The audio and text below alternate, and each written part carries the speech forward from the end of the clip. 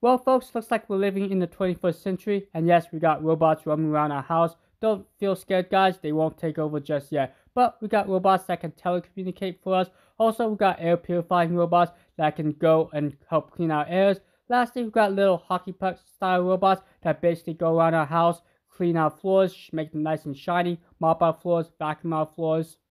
Well, we got a brand new product. This is called the Fokoos Odin-5 F3 printer. Yeah, that's a terrible name. That name is super long. I have no clue where they come up with that name. But I'm just going to call it the F3. Okay, so this is basically a 3D printer that you could basically print out anything. You could print out robots, you could print out toy cars, you could make parts, you could basically make a tic-tac shooter, whatever your imagination is. You can do this with this cool 3D printer. And this is my very first 3D printer I've had, so we'll see if this is a complete disaster or we'll see if this printer is actually worthwhile. So instead of just putting stuff on paper, now you can print in 3D. So I decided to put out a cat. Yes, an actual like Chinese cat, and it looks like it's off to a great start. It starts from the base there and kind of works its way up. And I suspect this print is going to take a very long time. I believe it took 5.5 hours, so I'm going to come back in a few minutes. I'm going to check up on it, and we'll see how well the Fokoos does. And look at this, guys. What? I didn't ask for a boat. Okay, there's something wrong. Hold on.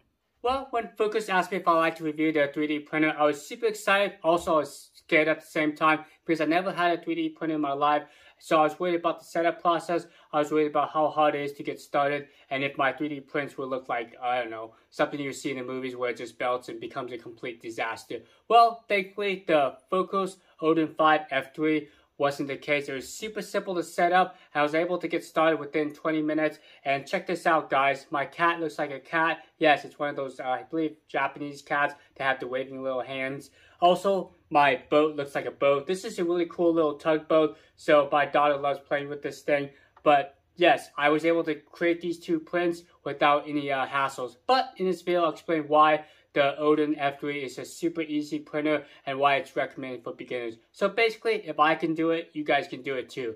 Okay, so let's talk about the reasons why the F3 is super easy to set up. Well, it's just held on by 4 bolts. Yes, that's right. So out of the box, all you have to do is just unwrap everything and you just lift up this main frame and you install the 4 hex screws on either side. And it does come with additional screws, which is really nice. So, for example, you happen to lose one, don't worry, you're covered. Also, all the tools necessary to adjust the machine, to set up the machine is all there for you. Okay, so Fokoos stopped everything. They didn't just stop there. They also provide some additional accessories. You got a nice PC cable, so you can connect this printer directly to your computer and use the Fokoos Slide software, which is pre-installed on this little micro SD card slot. So yes, you can actually install the software and customize your own designs. Now, with this micro SD card slot, these pre-installed designs are there. So if you want to just get started right away, you do have that option. Also, this printer does support Wi-Fi, so you can do a wireless communication as well. You got additional nozzles. So these are called V6 nozzles, and a lot of people like this style. Older printers or other styles use an MK8 style, which some people do not like. Don't ask me why, but that's just what I've heard. Okay, so the next thing is the way this guy is designed. Most of these printers in this price category, this guy is priced at $299, but I will provide an $80 coupon down below, so check out my link if you're interested. So $220, this thing has a double motor Z-axis. What does that mean? Well, there's 2 motors on each of the axis or the Z-axis, which allows a very smooth up and down, so it provides no binding with some printers only have a single motor, which causes binding. So that's really cool. I'm glad that Fokoos went with this design. Next, let's talk about the filament. So it does come with the PLA filament included out of the box. You can get additional filament, but I really like PLA. It's very flexible, and for the temperatures, you preheat the bed at 60 degrees, and for your nozzle, it's 200 degrees to 220. Ideally, I put it at about 200 degrees. Okay, so for the feeding design, for the filament feed, it's a direct drive system. There's a Bolton style that some printers use, which is like a tube style, and they put their feeder towards the back here. Well, Bolton styles, it kind of puts additional strain on the feeder, so I prefer a direct drive system. Makes loading and unloading the filament super easy. Okay, so once got everything built, let's go ahead and turn on the machine. You guys can hear the boot up process and how loud the machine is. There's a physical power switch in the back here. And that's it. Just within a few seconds, it shows the logo and it's booted up. So it's not too loud. I'm able to talk over it. And you notice you can hear the 2 fans here. There's 1 fan to blow directly on the project, and you got a fan for your extruder as well. So it's pretty quiet. Kind of reminds me of like a PC fan. And I was able to play at night in the other room without disturbing a lot of people. Okay, let's go ahead and shut this guy off. Alright, so let's talk about the interface. So the interface is very nice. It's a 2.5-inch display. It's full color, so it really makes it very easy to navigate the different menus. So once you get everything built, the next thing you want to do is you want to calibrate the machine. So whenever you move the machine, it's recommended to calibrate. So all you have to do is just take a standard printing paper. It's an A4 size, and you just put it on the bed. And what you do is you go through the calibration menu, and you start from the top right corner, or if you're facing the machine, bottom left corner. And what you do is you start there, and you just kind of slide the paper around until the extruder touches the paper, and just kind of bring it down a little bit more until it feels slight resistance.